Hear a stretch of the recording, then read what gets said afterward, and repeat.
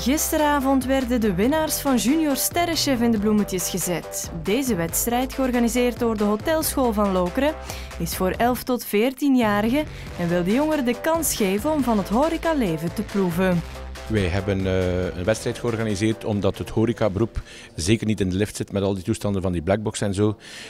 Jonge mensen haken af, ook afstudeerden haken af, omdat de horeca momenteel niet zo aantrekkelijk is. En wij willen jongeren een motivatie geven om toch voor ons beroep te kiezen. En gemotiveerd zijn de twee winnaars zeker, al deden ze in de eerste plaats mee voor het plezier. Ik had er eigenlijk meegedaan voor het plezier, dus ik had eigenlijk totaal niet verwacht dat ik ging winnen. En misschien dat ik ook een beetje meer wou leren. Tijdens de prijsuitreiking werden de gasten in de watten gelegd door de laatstejaarsstudenten van de Hotelschool. Ook zij zijn al van jongs af aan gebeten door de horecamicroben.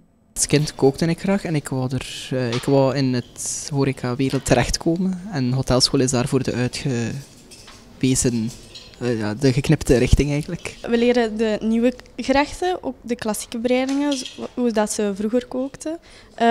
En de tafeletiketten in de zaal doen wij ook. Dus wij dienen elke dag, 1 keer in de week op voor de mensen om te oefenen voor later dan. De leerlingen worden als het ware klaargestoomd voor het horecawereldje.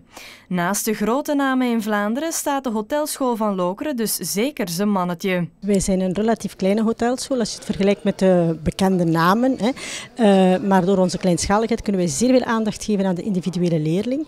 Qua leerplan zien zij net hetzelfde als in die grote scholen.